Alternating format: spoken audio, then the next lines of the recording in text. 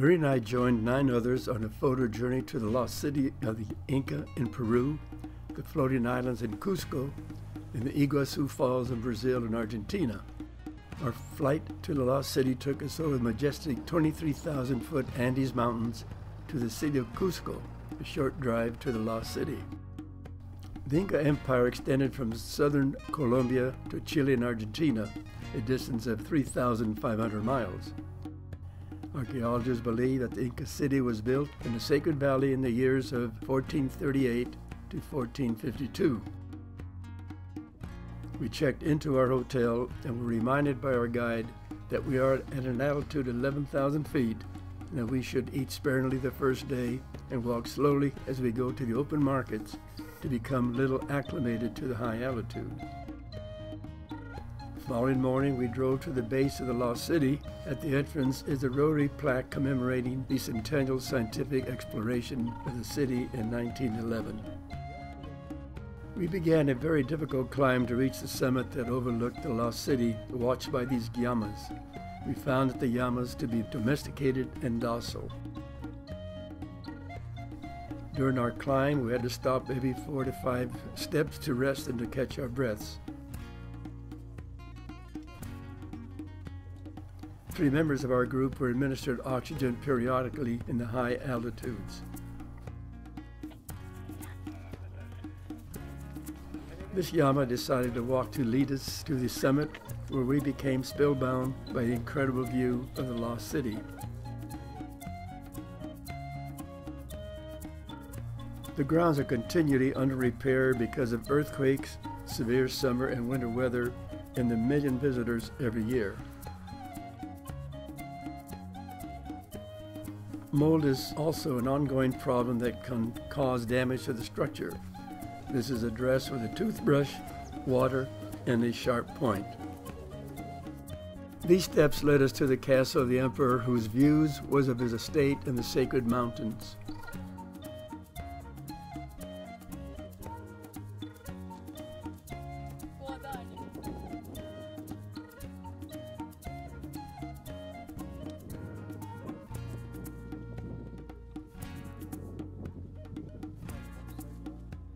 The walk down the steps was more difficult than the climb.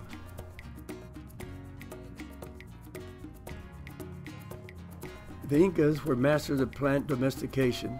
They constructed ingenious agriculture research centers in the high Andes. This center is 492 feet high, with a difference of 59 degrees from the top to the bottom. This helped determine at which level certain crops grew the most and best.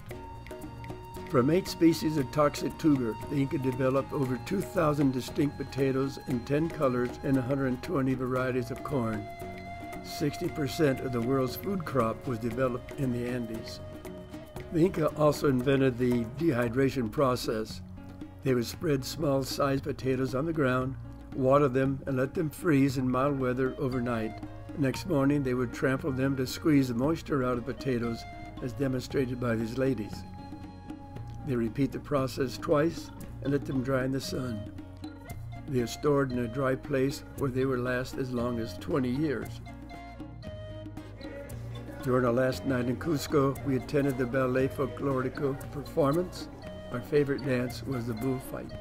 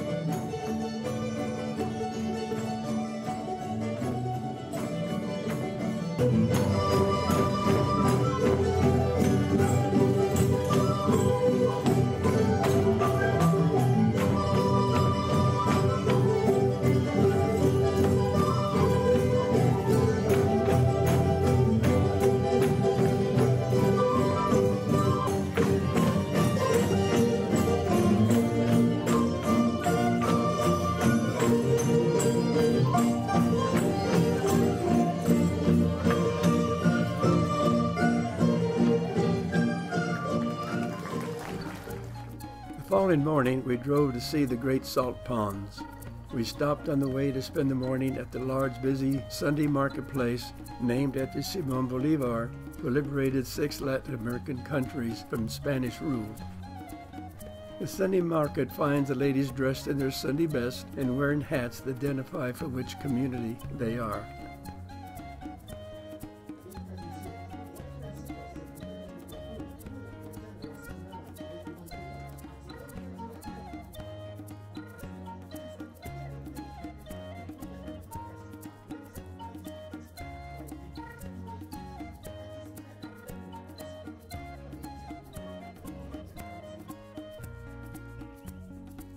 These are a few of the different varieties of potatoes and corn developed by the Inca.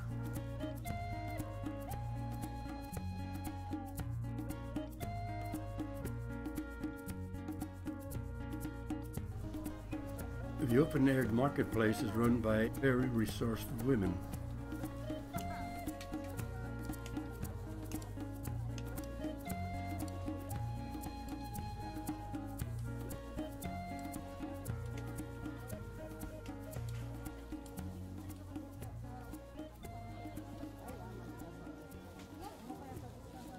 This man was having difficulty selling his chicks.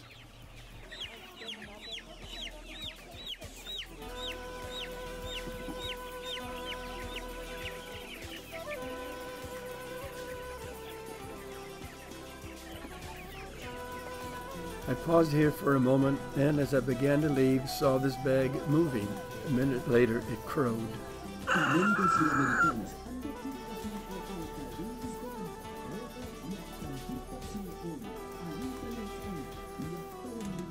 This is a self-proclaimed shaman who is telling the people that his medicine found in the roots will cure all illnesses.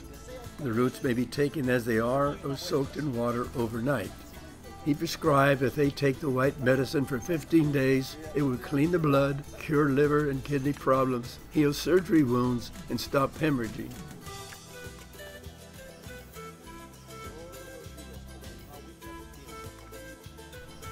The red root would prevent ulcers, stomach cancer, lower cholesterol, and reduce fat body cells. The shaman reminded me of the snake oil salesman in the old rerun Western pioneer movies.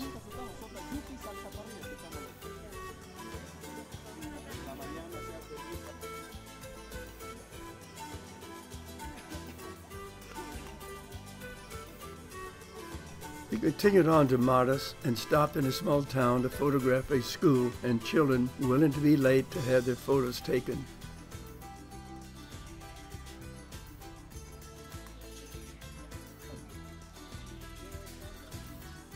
These children were having fun playing Ring Around the Rosies, All Fall Down.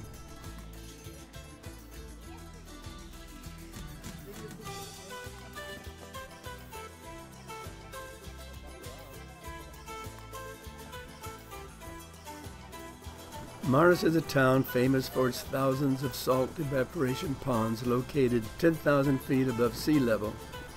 The Inca obtained salt by a process of evaporating salt water from a salty subterranean stream. Today, the total annual amount of production varies between 160 and 200 tons. We drove on to a neighboring town to see the Church of San Pedro. Construction began in 1682 and completed in 1685. We were not permitted to photograph the wedding that was taking place, but did photograph the happy couple when they left. The beautiful church is dedicated to the Virgin Mary, the patron saint of Latin America. We were escorted to the chamber below to see the remains of the bishops, priests, and the very wealthy families that built the church. The Pieta blesses the church.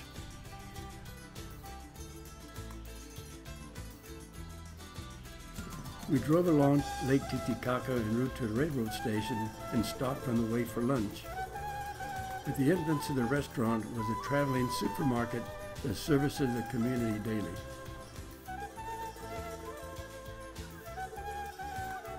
We were permitted to take photos of the very clean and complete kitchen as the lady was preparing our lunch.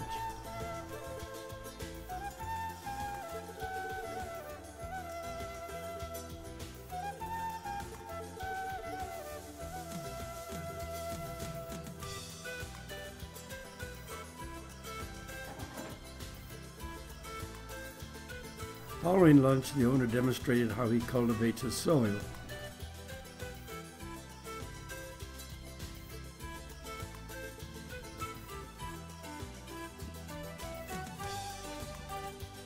But the use of cattle is more common.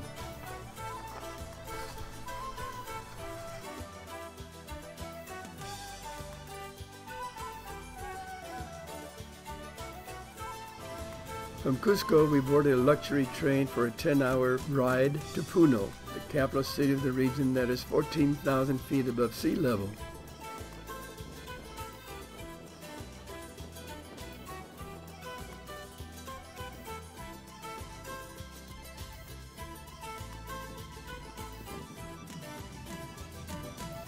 As we passed into the city, we found that the open market has something for everyone.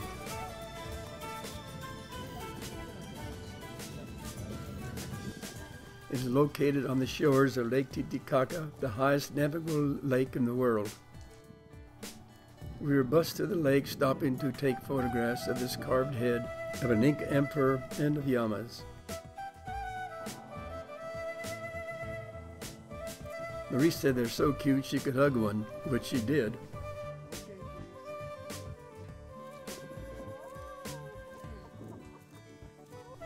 Lake Titicaca is known for its floating islands that were developed by pre-INCA UROS as a protection from enemy. Currently there are 42 floating islands, although they are expected to disappear in the next generation or two.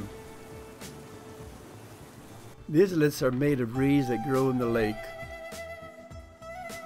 The dense roots form a natural layer about 3 to 4 feet thick that supports the island. The islands last about 30 years, while the boats last about 10. Here they are demonstrating how the islands are constructed. The two ladies had just arrived from a neighboring island to barter for desired goods. Several blocks of the reed are sawed off from the vast block at desired sizes and tied together with rope made of the reed. It is then anchored in the lake at a depth of about 3 meters. Many layers of reed are then placed on the rock until the floor is comfortable to sleep on. Reed houses and kitchens are built and secured to the block. The hosts are demonstrating how the islands are built to accommodate a family. The islands are built of bundled TOTORA reeds that grow in water as deep as 20 meters. Once the demonstration was completed, the ladies began bartering for desired products.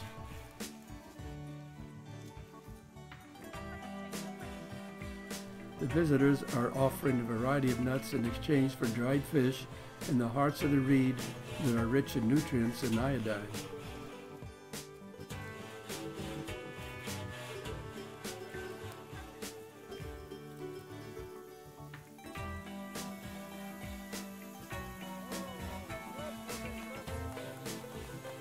The ladies came to an amiable agreement. We made a donation to the families and boarded the boats to visit the school on the lake.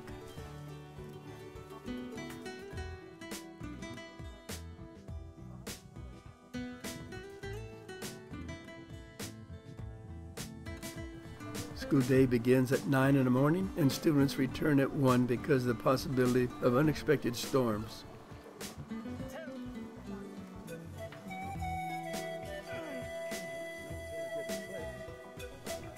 Students were excited to receive us, and after words of welcome by the teacher, they entertained us with songs.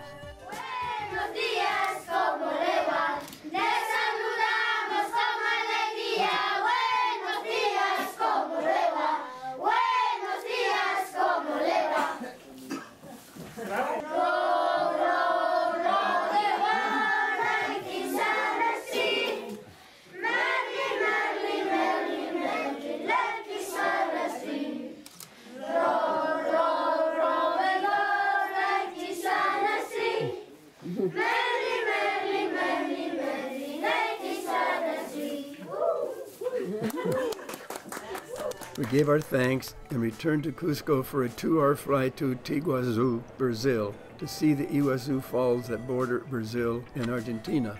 We checked in at the Hotel Cascades, that is a short 2-minute walk to the waterfalls. We were told that the First Lady Eleanor Roosevelt was an honored guest at this hotel. The falls comprise of a spectacular display of 250 cascades. The lake is 1.7 miles long, 269 feet high, and twice as wide as Niagara Falls.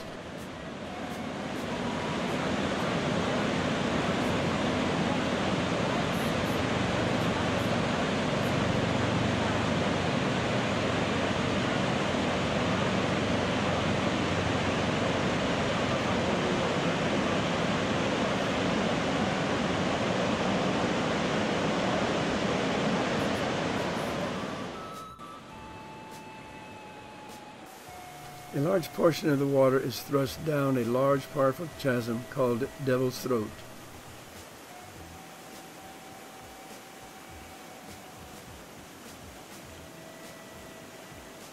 The thundering, surging power of the falls made Eleanor Roosevelt exclaim, "Poor Niagara."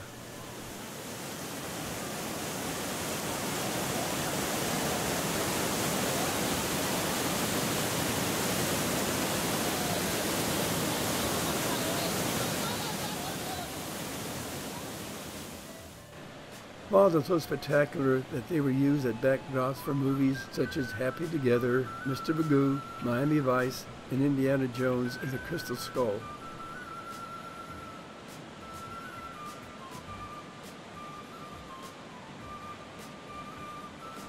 During the last morning of our journey, we returned to the falls and saw this large group of tourists board a motor launch to experience the thrill of challenging the surging power of the waterfalls by motoring as closely to the Devil's Throat as possible.